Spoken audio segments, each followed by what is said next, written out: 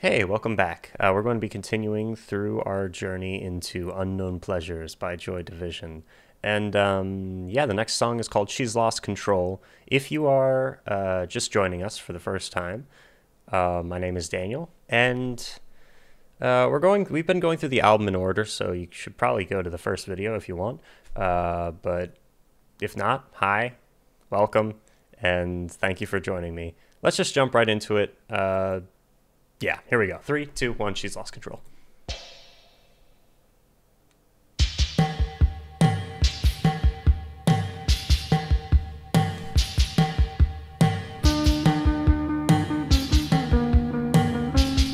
So many unique drum choices on this record.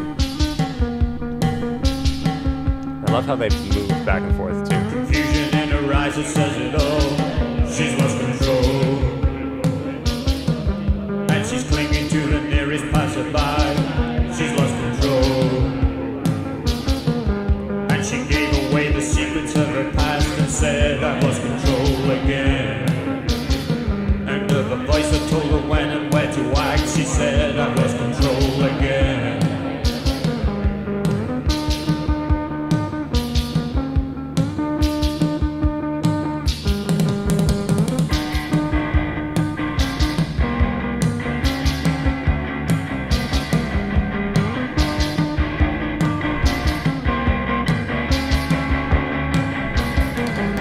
She turned around and took me by the hand and said, I've lost control again. And how I'll never know just why or understand. She said, I've lost control again. And she screamed out, kicking on her side, and said, I've lost control again. And seized upon the floor, I thought she died. She said, I've lost control. She's lost control again. Notice how the guitar is slowly expanding in its volume, I suppose. It's getting more and more aggressive, and yeah, it was cool when the guitar came in like the back. I don't know what they're running it through. Like, it sounds very blown out, like overblown, but also like they turned it down a lot as well, and are slowly building it up and slowly expanding it throughout, the mix. It works really well and adds so much intensity and strength to this track, which has been kind of frenetic too. Like the drums make it I feel like it's all over the place. Let's keep going. We're losing control, if you will. She's lost control. She's lost control again. She's lost control.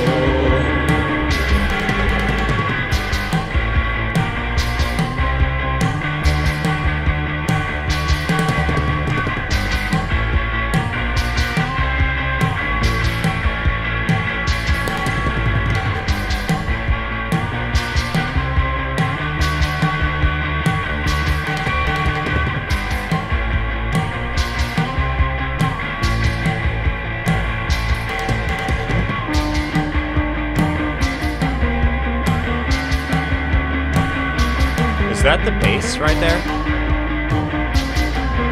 It's really interesting how they use the bass. I had to phone a friend to state my case and say she's lost control again. And she showed up all the errors and mistakes and said I've lost control again. And she expressed herself in many different ways until she lost control again.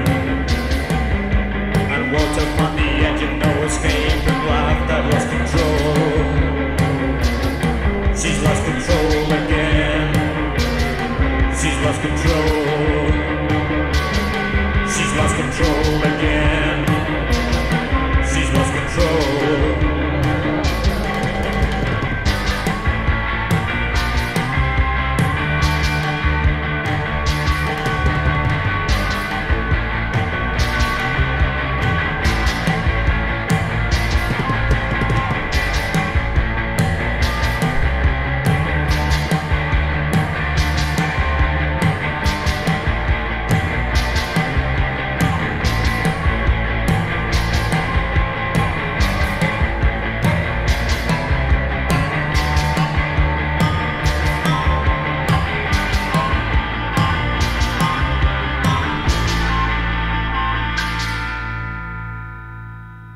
Oh, dang it. Wanted to keep going. All right. That was She's Lost Control. Let's take a look at the lyrics really quick. Thank you for joining me. Hope you're having an awesome day. Released as both an album cut and a hint of where New Order would eventually find itself, She's Lost Control drew inspiration from Ian Curtis's encounter with an epilepsy victim and her attendant lack of control over her own body. It was something Curtis also suffered from, and the chilling sense of desperation and fear shot through the lyrics draws on more than a dramatic grift. The deep echoes on the album version of his vocals make that version more of a disturbing listen, but on both the music is excellent. The steady death disco punch of the arrangement is as much a harbinger for early 80s experiments all over the world as anything. Peter Hook's memorable, softly descending bass line gets a rougher counterpart with Bernard Sumner's clipped, chugging riff, and the whole sounds like a disturbing vision into a world many would never know otherwise. There's also an official live recording of this track done in 1979. Dang, this was ahead of its time. Aerosol was used to create some of the drum effects. Wow, that's crazy. Oh, there's two separate recordings. Interesting. I have no idea which version I just listened to. Wonder if the comments help. The psst sound is an aerosol can.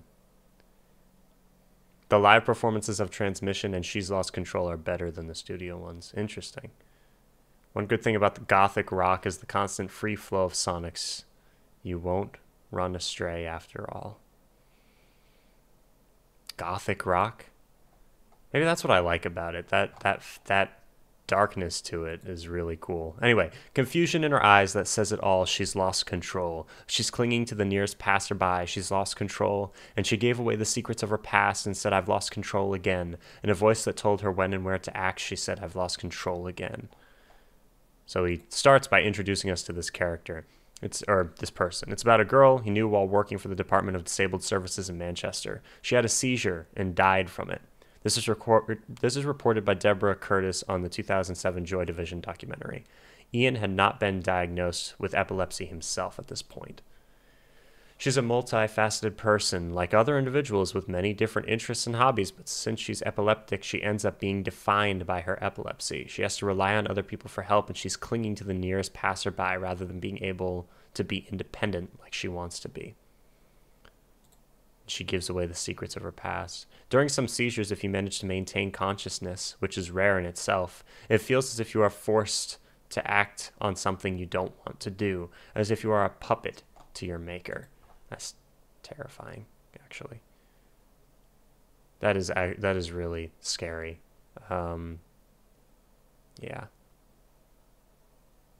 Like, I can't even imagine.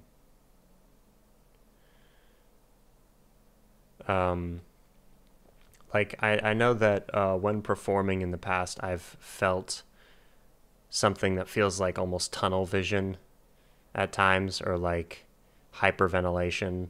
Almost, yeah, I don't even know what to call it, you know? And that's the closest thing, like, where you're not, like, in complete control of your own body. But that's not the same at all. And then, yeah, that's really scary. It's crazy. And he's doing a great job. I mean, obviously he suffered from it as well, but he's doing a really good job of, like, describing it in a visceral way that's like, hitting me really hard. She turned around and took me by the hand and said, I've lost control again. And how I'll never know just why or understand I've lost control again. She screamed out, kicking on her side, and said, I've lost control again, and seized up on the floor. I thought she'd die. She said, I've lost control. She's Lost Control is about epilepsy, but you have to take a step back and look at the larger theme of it all. Losing control in general, whether it's yourself or another, whether it's through epilepsy or drugs or panic attacks, seeing someone completely lose control of themselves is one of the most terrifying things ever. How can you help this person? Besides staying by their side and protecting them, the only thing that can really be done is to wait for their control to slowly return. That, in turn, betrays our own lack of control. And for that matter, how close are any of us to a complete loss of control? There, but for the grace of God, go I, as the expression goes. Then the instrumental bridge The insanity-inducing instrumental bridge. Well, I had to phone her friend to state my case and say she's lost control again. So then he brings himself into it when she says she turned around, took me by the hand. You see this person reaching out, you know, and it grabs onto you, right?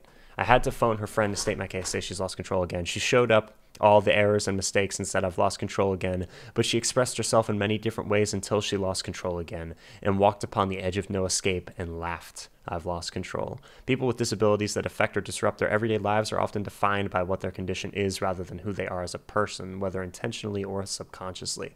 This song was written about epilepsy, but the general statement applies to other things similar to it. Bipolar disorder, autism, social anxiety disorder, etc. Yep.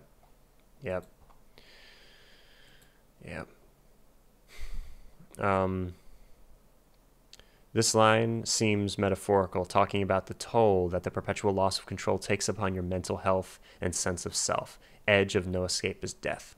The part when she laughed could mean two things. She finds her loss of control funny. After a lot of times where she'd already lost control in the past, it's almost normal to her. Or she knew her death was coming and she couldn't react to it normally because she has no control on herself. That's a great image right there. Damn. Yeah, man. Then a chorus again.